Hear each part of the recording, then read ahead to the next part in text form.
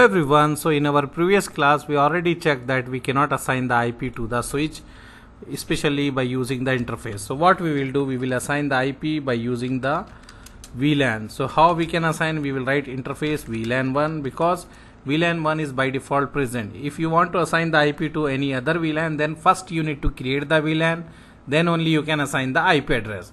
Okay, now by default we have the VLAN1, so I am assigning the IP to the VLAN1. Write interface VLAN1, then write IP address, and you can write the IP, whatever IP you want to give. Example 1.1.1, give space 255.255.255.0, whatever you want to assign, write that one.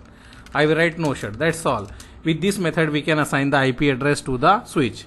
This is only the method. For layer 2 switch, you can do this way and write show IP interface brief.